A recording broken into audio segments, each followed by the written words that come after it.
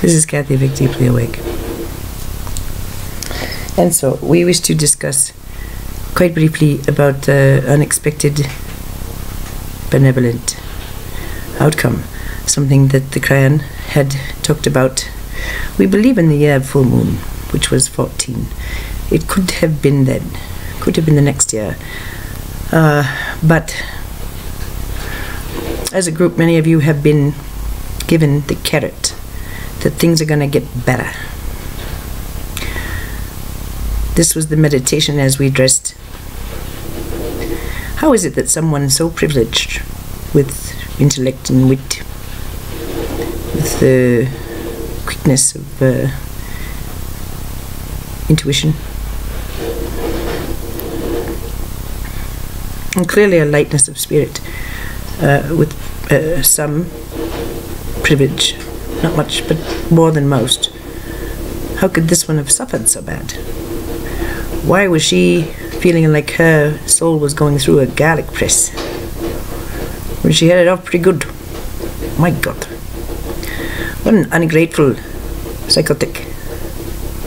This was part of the thinking, and this is what we want to expose for all of you, okay? She had admitted, she felt certain, her parents knew that if they laid a hand on her in anger, outside of a ritualized spanking which seemed to seal the deal and make it impossible to behave in such a way, it would have killed her. And she knows this walking into any relationship. It doesn't take much to kill her dead. This is why, with being sensitive to energy, and you know, the assertion that there's an energetic master before you is not a post. It's simply a statement of fact, a deduction to be true. So, as such, can you not see how any change in modulation would feel like a death in a way? And there have been many shifts. There have been many stops and starts, and there have been many resets. So with her, of course, she had this dream of being told she felt like she was dying all the time, all up and down, and it was so exhilarating and fun and scary, and oh, and then boop, it was over. There had never been a reason to worry.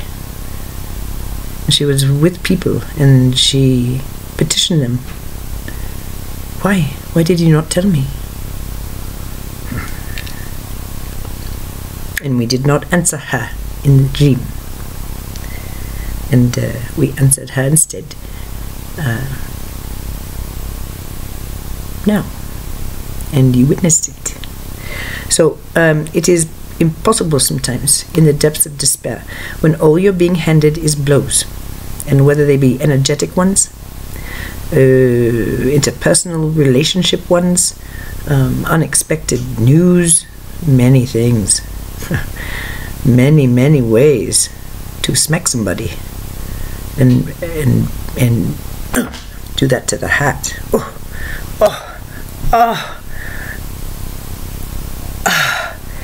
But often we would suggest it does not have to be a blow to the head. It can be as simple as a slight to someone who is sensitive.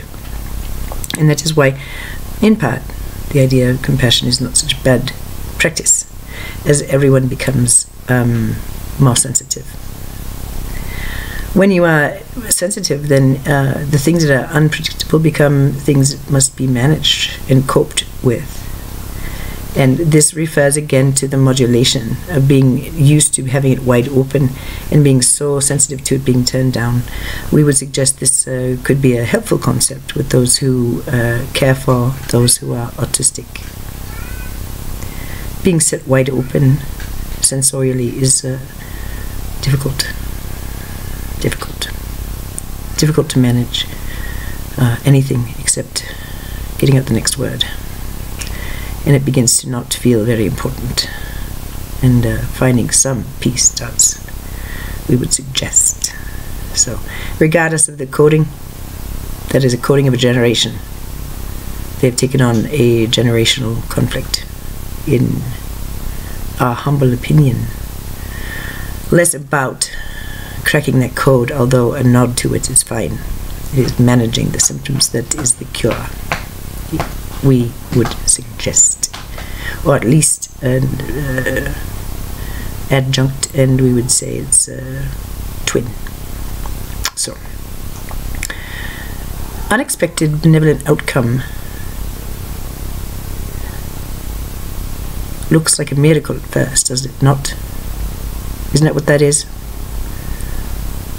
When you are walking into a firing squad and the bullets somehow miss you.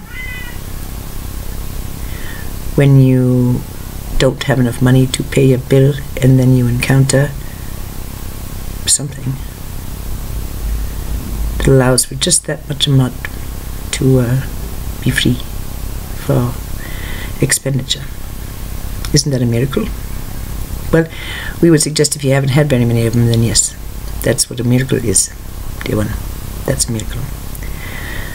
Unexpected benevolent outcome becomes a way of life, but it at first shows as synchronicity, we would suggest.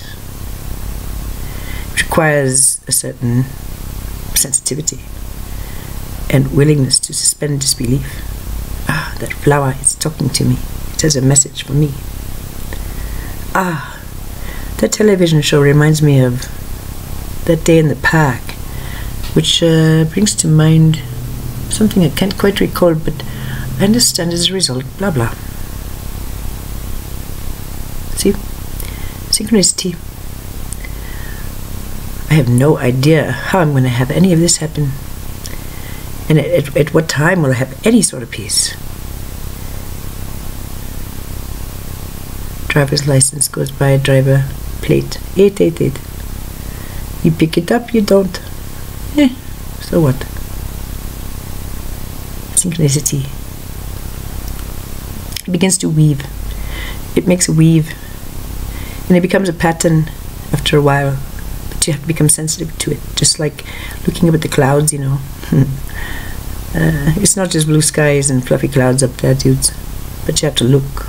You have to have the eyes to see.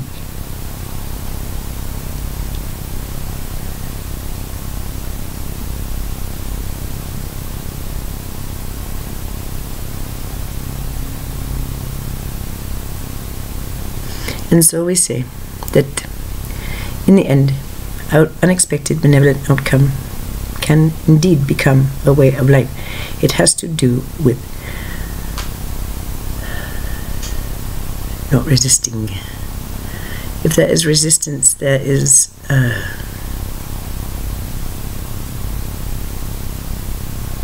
awareness that is still lurking for your benefit.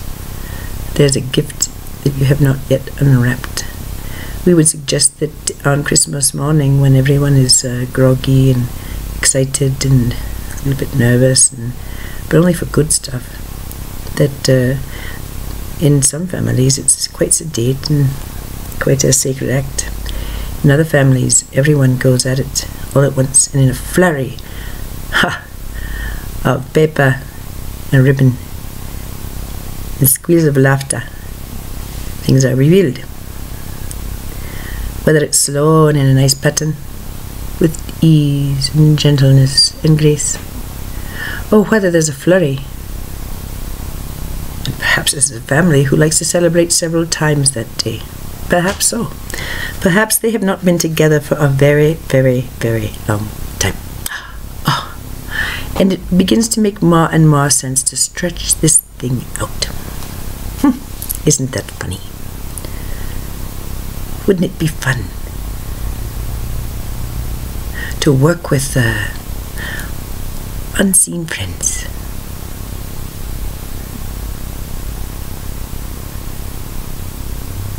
And litter the place with presents. But at first, there's not a whole lot of them. And in between the presents, there can be dirty carpet. There can be cold concrete. There can be blood-soaked grass. Just the path. But there's a present. And it could be something called a miracle, but because it feels so familiar. I know it's something that if I explained it to anyone, they might laugh at it because it seems so personal, but it seems so, I don't know, like something reached out and saw me. And I knew magic. I knew magic. It could have happened, and yet it did. That's a miracle, and that's unexpected, benevolent outcome, and that is synchronicity, and that is what you have earned by getting rid of attachment, by getting rid of illusion, by getting rid of patterning, codes, meanings that weren't sturdy, that weren't benevolent, that told a mean and cruel tale, assuming that the one it was about and for and with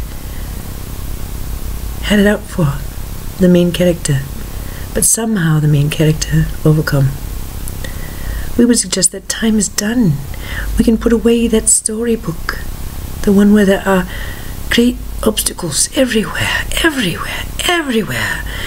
and the battle must be fought, even though there are battles that you lose. The war is still won. The war is still won. Light always wins over dark. Dark is just a shadow, and it expresses as concrete and blood-soaked grass, hardwood floors, dirty carpet. It expresses as miles and miles and years and years in the desert. But soon enough, and often, when you can just keep in mind that it's probably once or twice happened before. If I could just remember. Oh yes, there was that one summer. Oh yeah, I remember when that happened. Can't you see? The lights are coming up.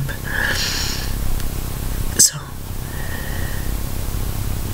this one did a fine job. It was a good meditation, and we're proud of her. This is the deepening.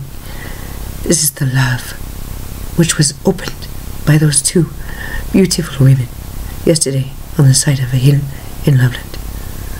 This is a heart that must express love it has not felt, has not been able to express for so long. So please, rest easy. Fear not. Fear not. Fear not. Fear not, dear ones, fear not. Fear not. Fear not. Fear not. Fear not. Remember. Remember when it worked out okay. Remember when it shouldn't have, but it was better than you expected. Maybe it's only happened at half strength once in your life, but remember, that was Mother talking to you, saying, baby, this is what you're worth. I see you. I want you to have it easier. Please let me. Please ask me, and I'll help you every single time. You just forget to ask, dear one, that's all. Remember, remember, remember. We are pleased with this video. We would like to do one at bedtime. The Vespers that we did were saying goodbye,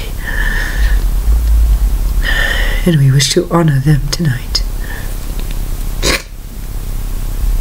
Dear one, around 10, please. Your brothers will be running the table. It has been a long time. Expect another gift, dear. Expect unexpected miracles, dear. Miracles.